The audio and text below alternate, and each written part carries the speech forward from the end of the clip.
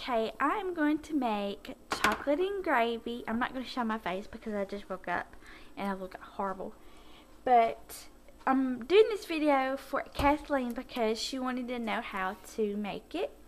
Her username is glorifying00, I think. But this is chocolate, gravy, and biscuits. And all I have to use, whatever you prefer, you can make homemade biscuits or canned biscuits. But I like to use the frozen biscuits. So when before you start your gravy, you need to go ahead and put your biscuits in the oven. I have got I went ahead and turned my saucepan on. This is about how big that you would need. I don't know how big that is, but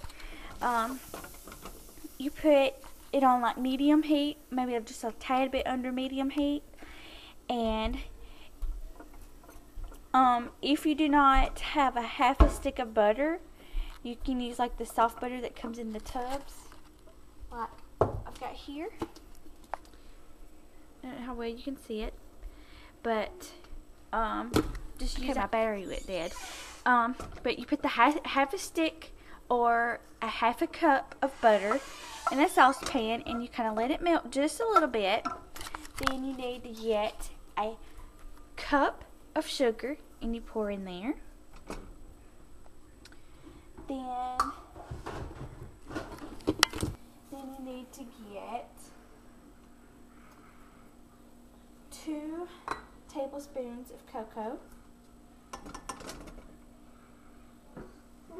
This is a half a tablespoon, so I have to use 4 of these. And it could be heaping, it don't have to be exact measurement. Okay, and I use 3 tablespoons of flour. Okay, once you put all the ingredients, you put the butter, sugar, flour, and cocoa in there together.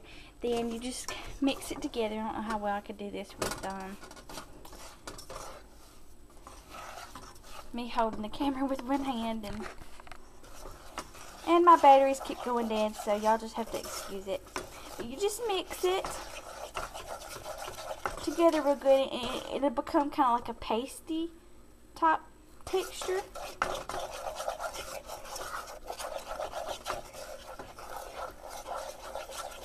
It smells so good. But once it gets this kind of texture real good, and you don't see no lumps or anything in it real bad, you put your milk, which you put 2 cups of milk, and then you put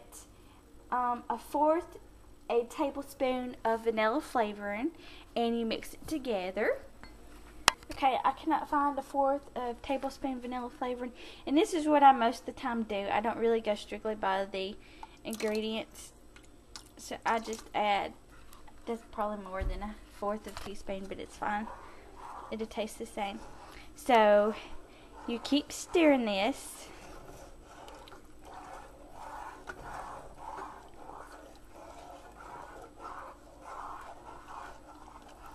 And it'll take it a little while to kind of get it all mixed together.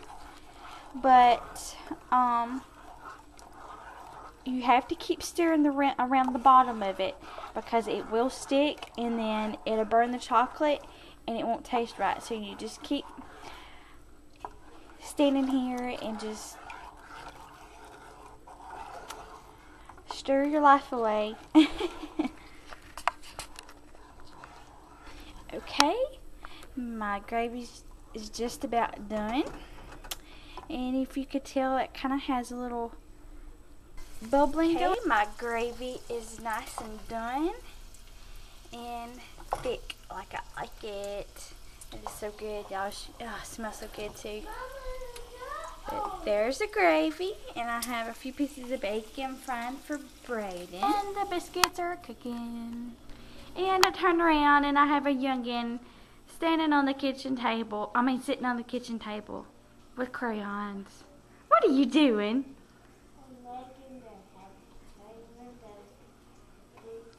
A picture?